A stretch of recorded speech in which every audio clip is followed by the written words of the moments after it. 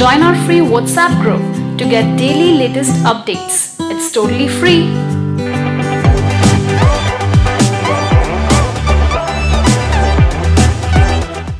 Part 1. You'll hear an interview conversation between a banker and a customer. First, you have some time to look at questions 1 to 7.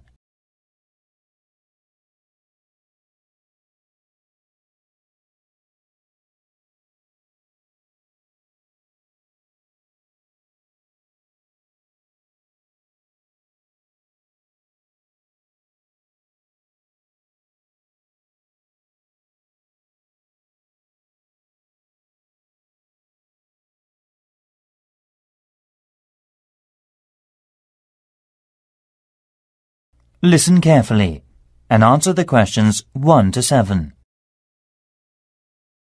Hi, can I open a bank account, please?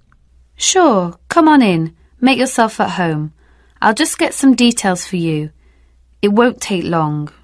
OK, right. What kind of account do you want? A deposit account. OK, I've got the application form here then. Have a look at this leaflet. We have several types. I've decided on the one called Classic. Good, that's fine. Can I have your full name, please?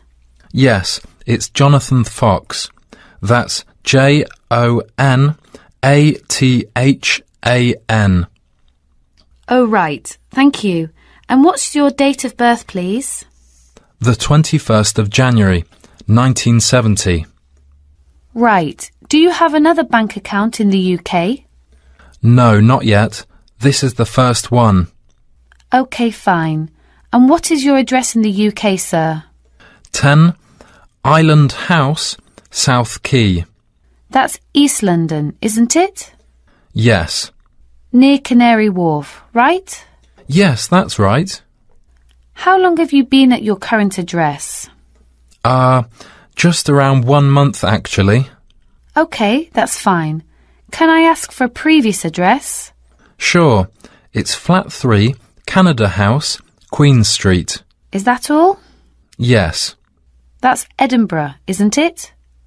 Yes. Edinburgh. OK, thank you.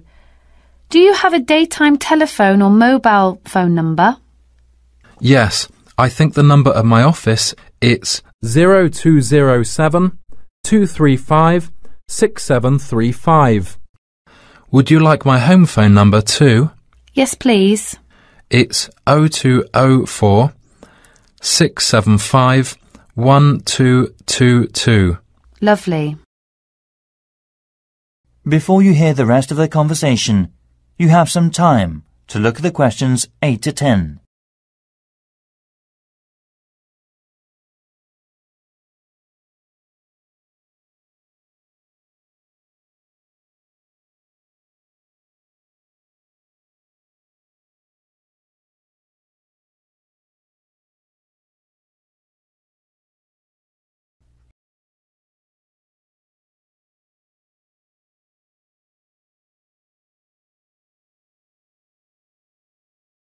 Now listen and answer questions 8 to 10.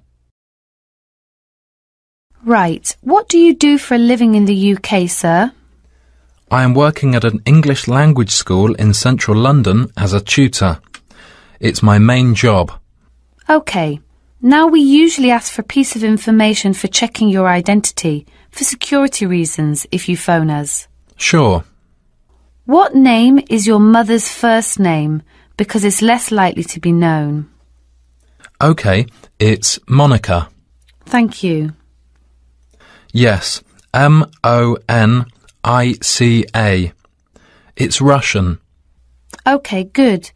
And how much would you like to open your account with? I've only brought £1,000. OK, fine. How often would you like to receive bank statements? I won't be needing bank statements. What about an online banking service? OK, just a moment, please. Can I check in the box on the screen? Sure. I was also wondering about a mortgage service. Sure. Can you just wait a moment? I'll introduce you to a mortgage marketing manager. Thank you. That is the end of part 1. You now have half a minute to check your answers.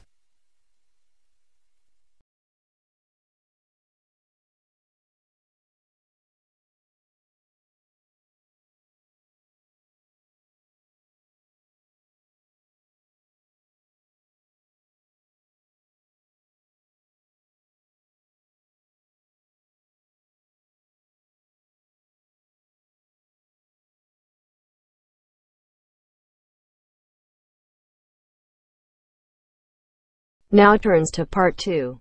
Part 2. You'll hear a tourism program, the Elizabeth House. First, you have some time to look at questions 11 to 14.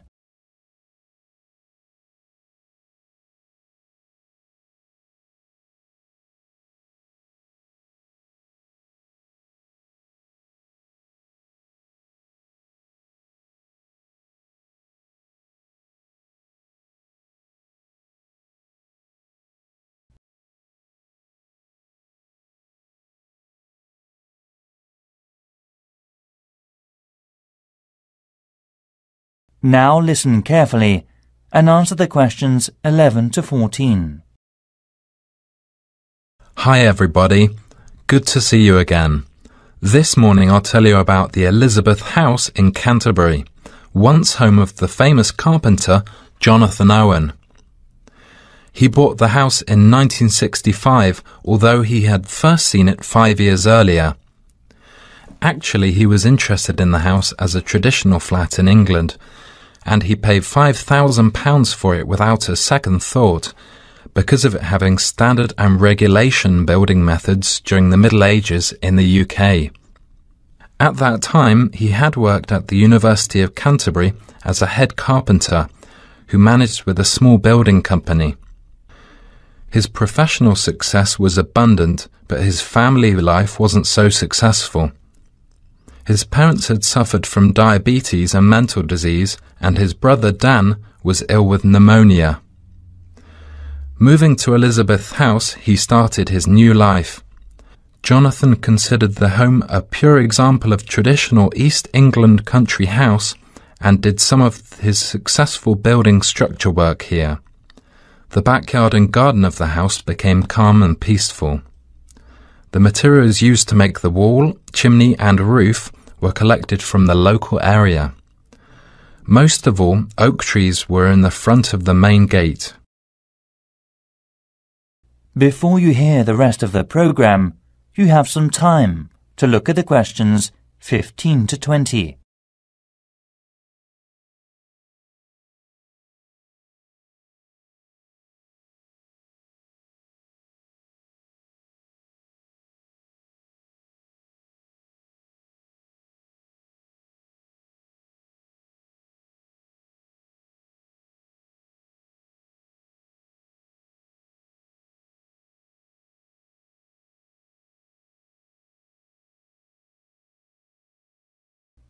Now listen and answer questions 15 to 20. As you go up the path, there's the rose garden on your right, and you will find to your left an area which has interesting types of sunflower as well as some lovely carnation. It is known as the sun rainbow and was designed by his brother Dan, who had studied gardening arts in Paris. The next destination is the Japanese footbridge, with exotic Asian mountain plants and fruit growing on it. Follow the path round to the second corner, and on your left you will see the entrance to the pear tree, with its 200-year-old branches go through the path until you've reached the front of the house. Now I'll give you a couple of hours to wander around this lovely building. Your tour guide will introduce and explain about its history and viewpoints to you.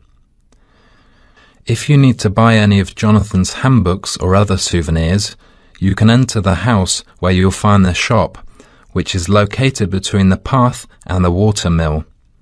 I expect by this time you may also be in need of a rest and some refreshments from the snack bar. If you have a break, there is a lovely walk down towards the River Cotton. This is the best view for visitors. You can cross the field which spreads along the path close to the windmill. In autumn, this area will open a small event or festival which is definitely worth a visit. It is familiar a good place for growing strawberries. Every season most of the residents are ready to make local produce. Also, the local council helps to improve the grape festival by promoting and marketing it through online and offline methods. Last year, around 100 tons of grapes were harvested and sold at the city mall. We'll now have a good chance to see an orchard behind the house.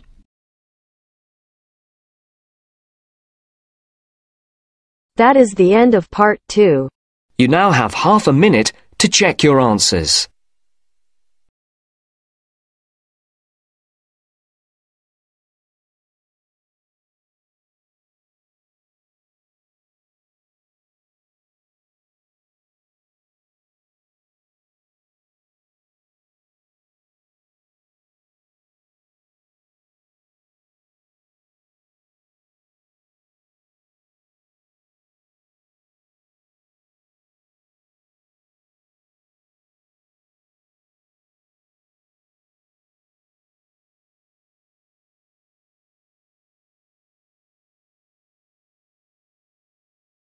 Now turns to part 3. Part 3. You'll hear a conversation between students, Anne and David, about gallery marketing. First, you have some time to look at questions 21 to 24.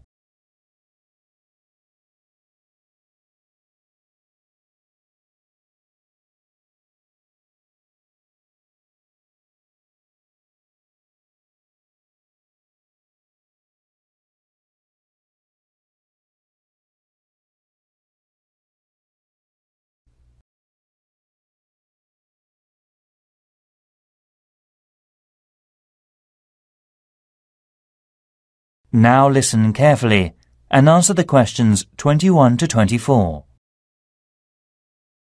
Anne, we really need to get working on this gallery marketing assignment. We've only got 2 weeks left until the end of the month to set up. Right, so how about getting started now? We need to work through the instructions. Well, we must search for one area from tourism industries, like the museum or gallery. There are lots of sites online. What are they about? The National Science Museum, the History Museum, the War Museum, the Tate Modern Art Gallery, and so on. You got more? We've got plenty. I've got an idea to find out the best comment.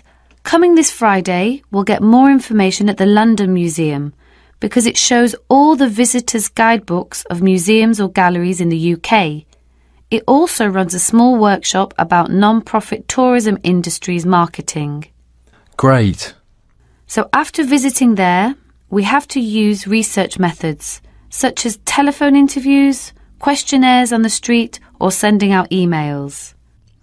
Actually, we don't have a choice. We have to send the email. Right, we don't have to waste time deciding among them. By the way, how do we get the responses? Let's contact the London Museum's Information Centre.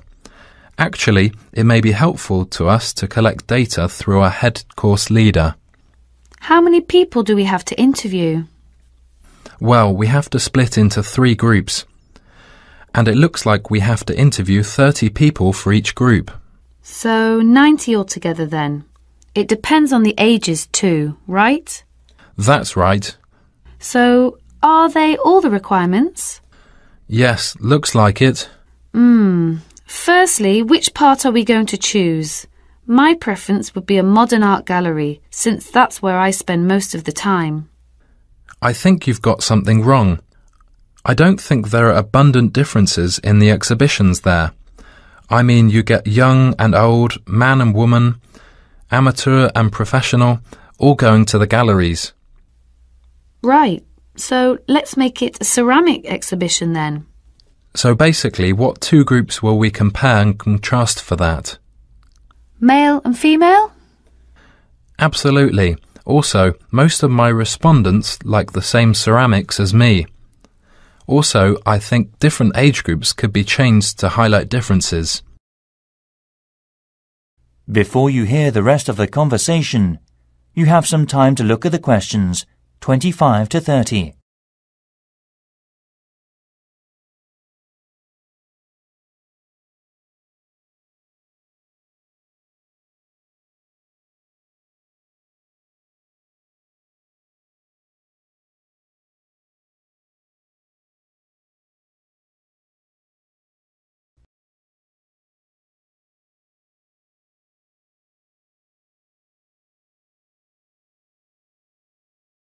Now listen and answer questions 25 to 30. I think you're right. I'll take some comment. The age groups are teenagers, 20s, 30s, 40s and over. What do you think about this? Great. That will give us more detail. So how about the kind of ceramic they like? Let's give them some options and then we can just tick boxes. OK, let's have Asian, European, African. What else? Something special? Well, we should include the Incas in Peru. Some people like this style, you know. OK. And then we should know about their understanding of ceramics. They can learn about that thanks to a gallery curator who can inform them about the patterns and markings through picture and local clay. I'm curious about how they were made. I mean a process with painting and things embedded on the surface. At that time, the equipment and materials were not good, compared with the present day. I agree. We should also include an earthen vessel, of course. Right. The next step could be about where they were actually from. They were made from local clay, weren't they? Things such as mountain, lake, basement and so forth. I think so. One more thing is the colour on the bottle. How did the ancients get the tone? On the internet, it said they got it through dried plants. They were working again to make a tone, drying and sorting. OK, I see. To get more hard tone, they included other strong herbs or something.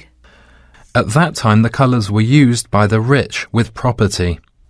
Great. You've got plenty of data, David. No. It's just beginning. We have to look for something special with more details and history for the presentation next week. That is the end of part 3. You now have half a minute to check your answers.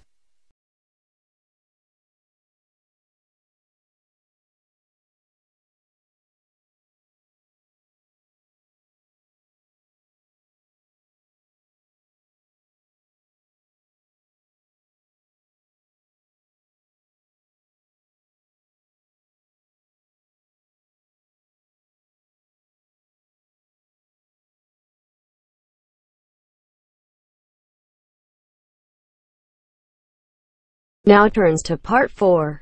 Part 4. You'll hear part of a lecture given by a waste recycle management's professor.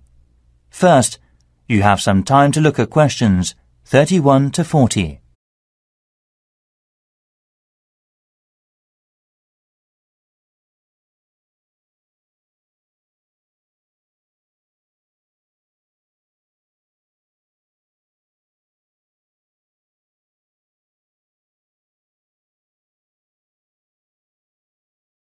Now listen carefully and answer the questions 31 to 40. Hi everyone.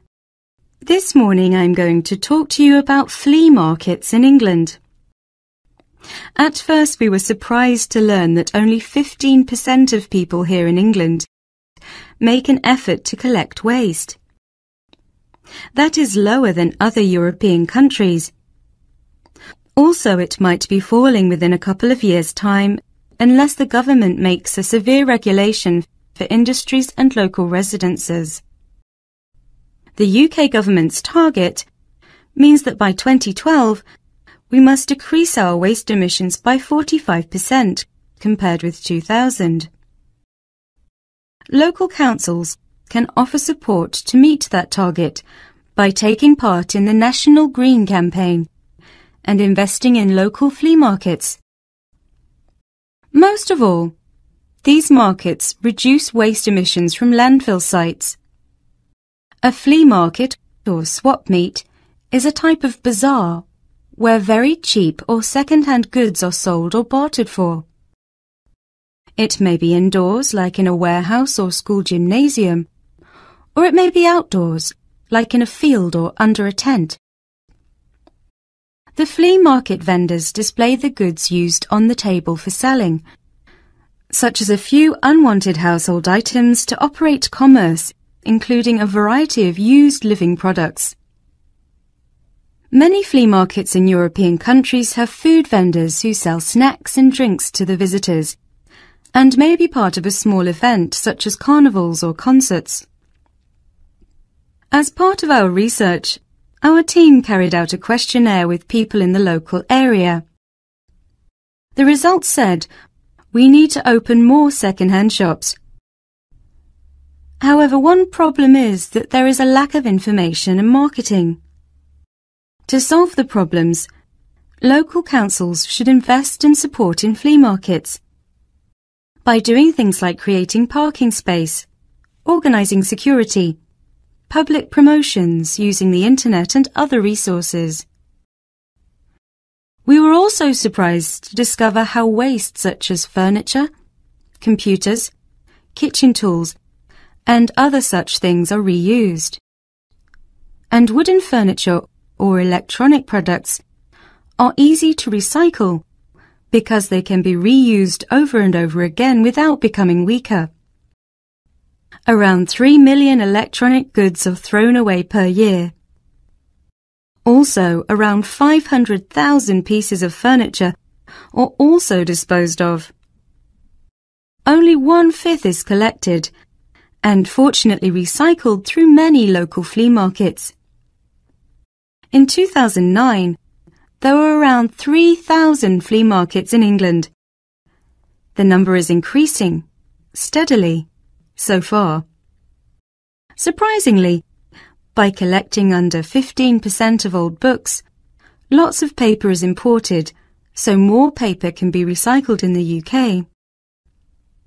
Europe recycles 50% of its paper, and Germany recycles 80% of its paper. When recycling launched, there were quality problems. Before you hear the rest of the conversation, you have some time to look at the questions.